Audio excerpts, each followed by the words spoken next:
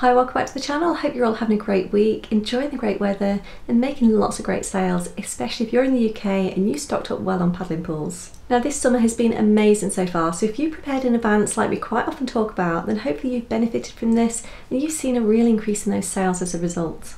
Now if you're new to the channel, my name's Emma and this is Destination FBA, and I've been uploading videos since the end of last year, so if you're new to selling on Amazon, you'll hopefully find lots of helpful information and advice and may find that a lot of your questions are answered through these videos. Now if not, we do have a great Facebook group where you can jump in, ask any questions. I'll pop a link to this below. There's lots of experienced sellers there that are more than willing to help you out.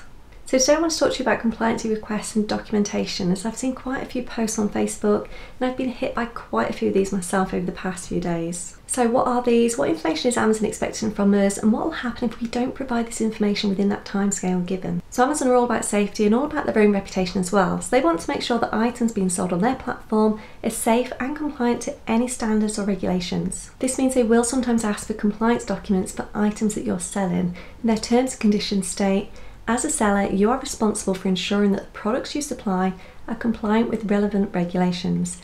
However, in certain cases, Amazon may request proof of compliance with regulations and governmental certifications. Now these requests can come completely out of the blue, even after months and months of selling an item on Amazon. They could also come about as a result of listing a new item, a customer complaint, an audit within Amazon, or changes within regulatory requirements. Whatever the reason is, you need to deal with them and you need to deal with them promptly. So if Amazon are requesting this information from you, they'll both send you an email and they'll also update the account health section of your Seller Central. So you can see this by clicking Performance from the home page, followed by Account Health, and it'll take you to this next page just here. So if we just scroll down on this page, we're looking for this section at the bottom right that says Manage Your Compliance. And we can see that I've got 2 product compliance requests. Now I did deal with 8 of these yesterday, so we can see that Amazon are really hot on this at the moment. So if we just click where it says View All, we can see details in full for all the affected ASINs. So we have our product name, estimated net sales, the compliance regulations, due date and the approval status. So we can see the compliance requirements we are being asked for here are the EC Declaration of Conformity, along with genuine product images or its packaging.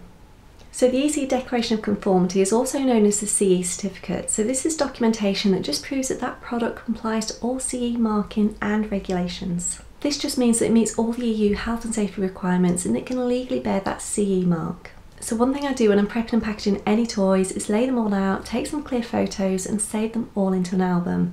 So I take a photo of the product with all the packaging and the CE mark as well. If you get hit by a compliancy request, at least you have all these images to get you started. Now we can see here that we have a due date of 13th of September 2022. Now if we do not provide these documents to Amazon by that date, then they may just remove that listing altogether. So what we're going to do is click where it says Not Submitted, and we get taken to this page here where we can either provide our documents or we can appeal the request. Now it's all very simple and you can easily drag and drop your files onto here, and you can add any extra comments you might have before submitting to Amazon for their approval.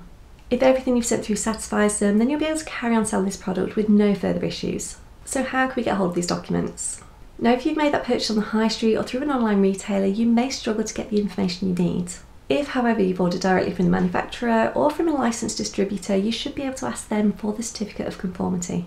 Now failing this, you can try and Google for them, and I've certainly found some in the past for Lego and Playmobil, but don't rely on Google alone. This is just one of the few problems you may encounter not purchasing from a manufacturer. If all options fail and you still can't get those documents, you've got 2 choices. So you could try and sell out before that deadline. Now this may mean that you have to drop the price and you'll be making less profits, or you could close the listing, create a removal order and get all of those items back before Amazon close it for you. Now you can do this through Seller Central in the Manage Inventory section, or you can go back to that drop down and select Close Listing. From here we can easily click Edit and then delete product and listing. So you'll get this pop-up just to confirm, and it's as easy as that. This listing has now been completely removed and it will not cause you any future issues. Now neither of the compliancy requests I've got are items that I intend on restocking, so the best thing for me to do here is to just remove them altogether. Now I have just done this, so if we go back into my account health, scroll back down to where we were before, we can see now that these have been cleared off and I have 0 requests.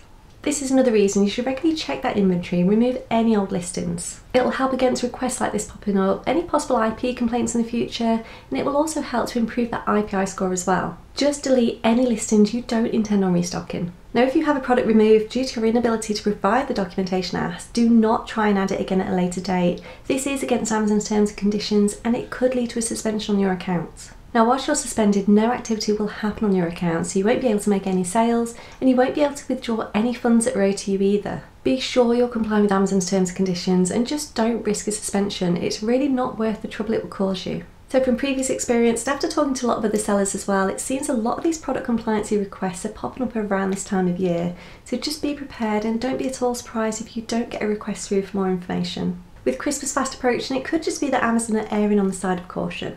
Just keep an eye on them and deal with any requests as soon as they become apparent. Now, by keeping your account healthy, you're going to have more chance of winning those buy boxes. So this will mean more sales and then hopefully more profit as well. So I hope this just helped to explain what the compliancy requests are and how we deal with them. Make a note of that deadline and either provide that information to Amazon or create a removal order and get those items back. If you have any questions at all, please do pop them below or in our Facebook group and I'll get back to you as soon as I can. Thank you very much for watching, have a great week and I'll hopefully see you soon. Take care.